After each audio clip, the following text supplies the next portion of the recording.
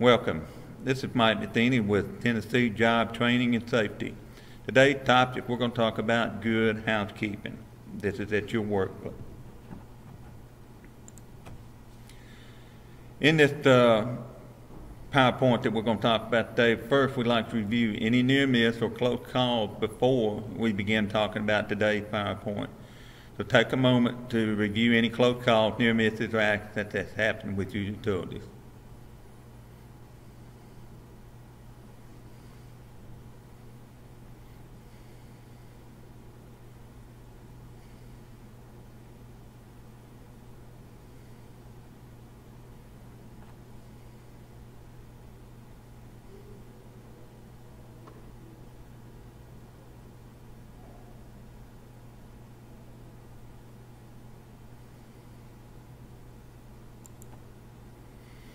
Okay, your mother does not work here. It is your job to clean up, tidy up as you go. Most workplace injuries are due to slip, trip, and fall. Most slip, trips, and falls are due to poor housekeeping. So cleaning up as you go greatly helps and keeps the workplace as safe as possible.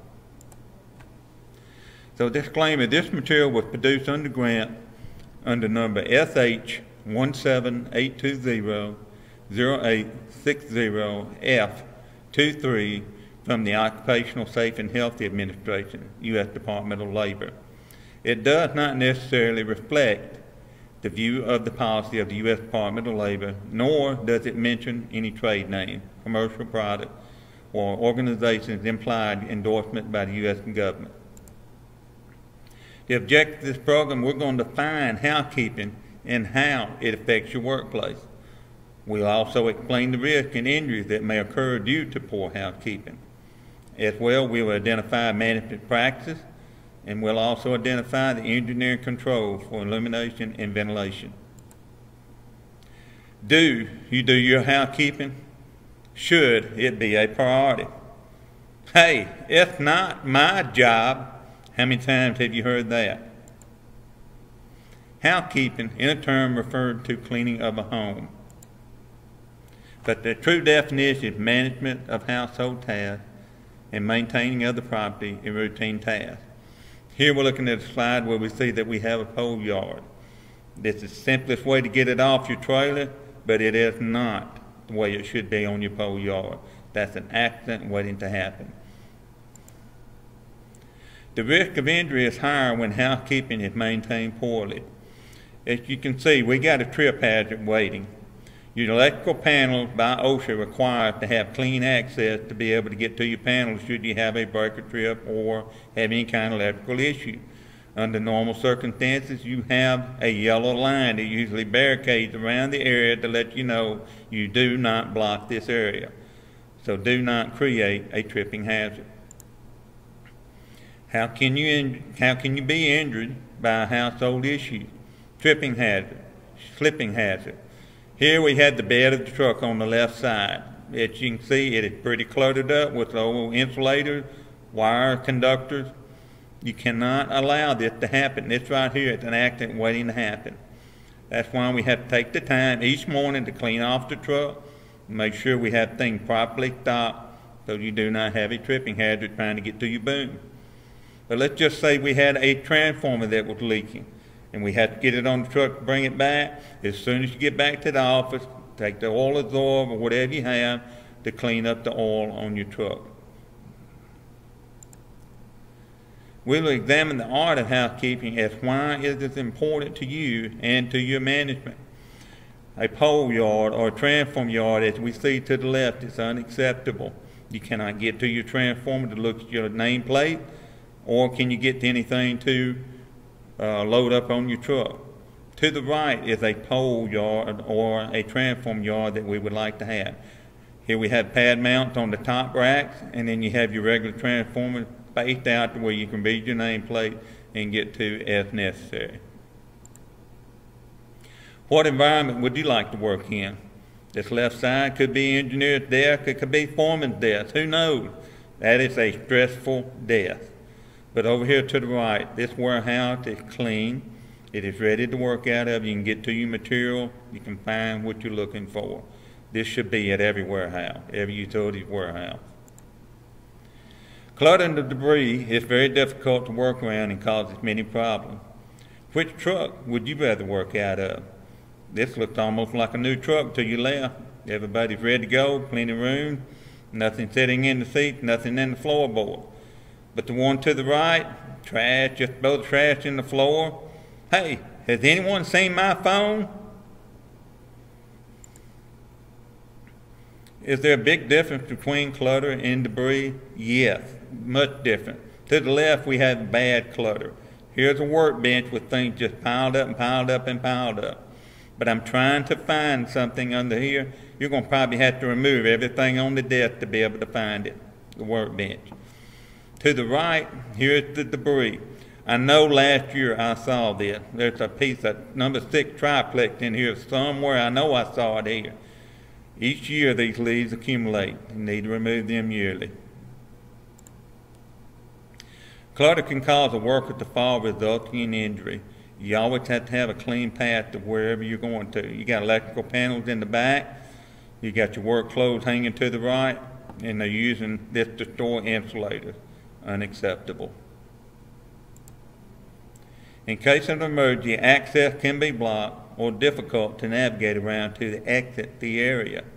Here we have a chainsaw, pole saw, blower blocking the exit of this door. You have to have always an emergency exit. Injuries occur when the worker either slips over clutter, could be from the vacuum cleaner or these 5-gallon buckets, someone trying to get something off the top shelf, to the point that we trip over unnecessary objects. Here we have these racks that are sitting on the pallet. There's a right place and a wrong place for everything. This is unacceptable. How about a large amount of accumulation of trash? Not a problem? Wrong. It can be a fire hazard real quickly. In the world, the industry that we work in, leaves, empty boxes or whatnot, laying on the truck can create a fire hazard. There are times that we have a spark, lifting the finger, dropping the load, open secondary flopping together can create a spark. Next thing you know, we have a fire on the bed of the truck. OSHA states housekeeping should be maintained at all times, as does management and supervisors. This is a poor truck to be working from. Oil and chemical leaks should be addressed immediately to reduce slipping and surfaces. You got an oil drum that you're ready to pump, should be in a vat to contain any loose oil or whatnot. Oil dry should be in place of any spill that's left out from the empty drum. Worker can seriously be injured by falling debris. The following could be your workplace, so we would like for you to discuss what you can observe and what you can do to improve these sites. Here, this is probably pretty common in most utilities. You got these paint can, aerosol can, could be even in your shops at home. This is no longer acceptable because they have to be in an enclosed container marked specifically for paint, so that they cannot create an explosion.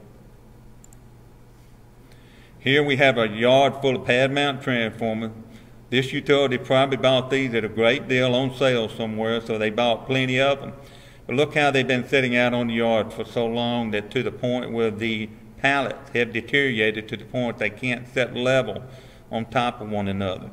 And then guess what happens next? We'll probably have an oil spill or something where it's starting to leak because it's not setting level. Is this your toolbox? Does your toolbox look like this at home? Or is it like this at work? Don't allow it to get to this point. Do not clutter up your toolbox or your workstation. Then we have our personal pickups. Yes, we live out of them. We spend a lot of time in them. Take the time to clean, put up, have it where you can get in and out of your truck safely. Pallets, okay, the transformer pad mount to material that's brought in from the utilities from other areas. They get put on pallet, then we take them and stack them up. If to the point where they break down or to the point where they're deteriorating, need to dispose of them. If you have a tram closure, a lot of utilities are still using, some are not, but we're going to keep this for parts. Take the time to break it down and store it properly. So let's talk about discussions that refer to action. Do we feel that housekeeping is important in the workplace? It needs to be. It should be a very important part in our daily lives. What action should be discussed? Who is responsible for housekeeping and why are we responsible? We all are. It's a daily activity, from to cleaning the truck to the equipment that comes in from these different suppliers. It is our responsibility. So in reference to the good housekeeping of this program, it's OSHA's e-tooling, www.osha.gov. Worker safety is a priority, but it also has to be a habit. Good housekeeping is everybody's job. Pick it up, clean it up. Know what your responsibilities are. Thank you for this program and hope you learned something from it. Thank you.